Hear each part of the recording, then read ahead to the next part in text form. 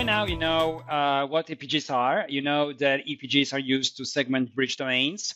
And so for you to understand this new concept, that is a new concept of security zone called ESG, I want you to focus a little bit on the history or on the journey of the security implementation on the ACI fabric.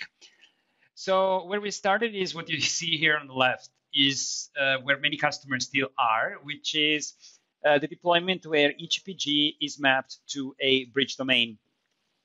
This is a very simple concept. It makes migration easy because you can easily take existing VLANs on an existing network and map them to an EPG and a bridge domain. But ACI has been built to allow for more EPG in the same bridge domain so that you can create more segmentation and more precise security zones. Now, what if you need to have your servers in different subnets, and yet you need to configure them maybe in the same security zone, even if their subnets are different? You can do this very easily by using a single bridge domain and by configuring multiple subnets under the bridge domain. And then you could configure EPGs that include endpoints of different subnets. This approach has not been very widely adopted because you're sharing the same broadcast domain, and ACI does a lot of good things to reduce the flooding, to reduce the flooding. So it makes flooding in the bridge domain less of a concern, but many people still, the design principles still call for different bridge domains. So this model has not been probably widely successful because of this reason. So we introduced a new concept. It's called Endpoint Security Group. Endpoint Security Group is a different concept of security zone, which is not anymore a subset of the BD. This is a security zone that can contain endpoints of different bridge domains. So the ESG is something that you define per VRF. You can have, of course, multiple ESGs in the same VRF. And like this example shows, you could have endpoints that belong to different bridge domains in the same ESG, and then contracts defined between ESGs, just like you would define contracts between EPGs. But with this model, you can move your security policies to the ESGs and use EPGs primarily as a networking configuration, primarily to map endpoints to bridge domains. So let's look at it in a slightly different way. So let's focus on this security zone we call web and this security zone we call app. They are both in the same VRF, but you could also have them in different VRFs, by the way, because ESGs also work with inter-VRF contracts.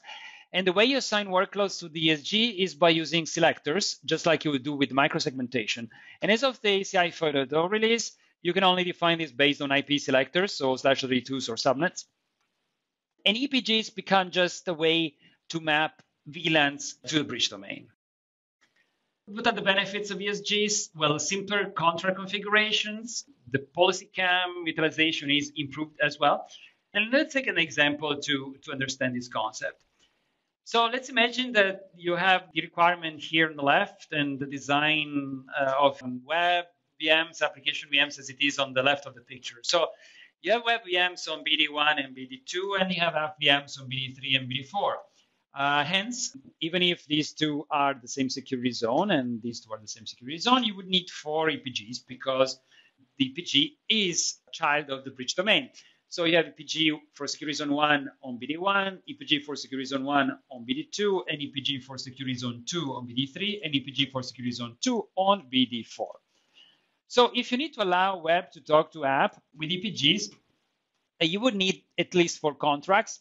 Now, if you also need to allow free communication between the web servers, you will also need an extra contract between EPG 1.1 and 1.2 and an extra contract between EPG 2.3 and 2.4.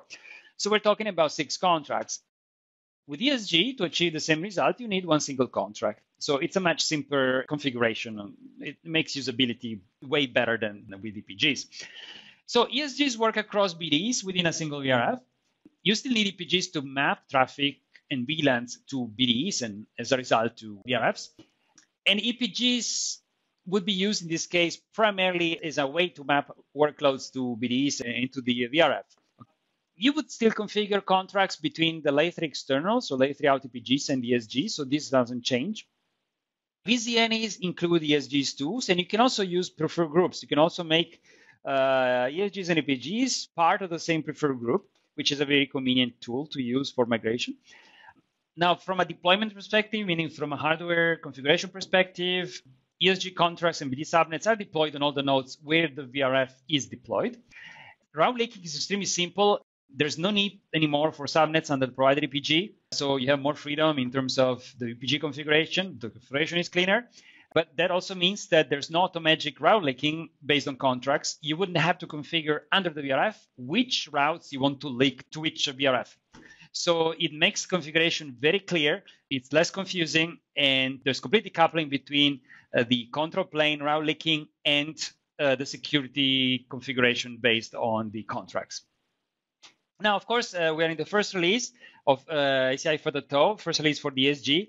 So the feature set is not yet complete to the point we want it to be complete. So there's only an IP selector of this release. So you can configure /32s, 128, longest prefix match, for instance, /24. So it's very flexible IP selector, but you have the IP selector, you don't have yet the MAC selector, you don't have yet the VM tag selector, and so on and so forth. ESGs, as this release, applies only to router traffic. There is no support for ESG to EPG contracts. So except for the layout, you cannot have an ESG to an EPG contract. So this is, in principle, it's where we want to get anyway. So in the end, you want to be, once all the features are there, you would want to use contracts on the ESG and not on EPGs. But it could be a useful feature, of course, for migration purposes. Now, for migration today, what you can do, you can use VZN or you can use preferred groups. You cannot use first generation switches, but all the EX and newer leafs work. And an ESG contract can be applied for routed traffic with IPS selector.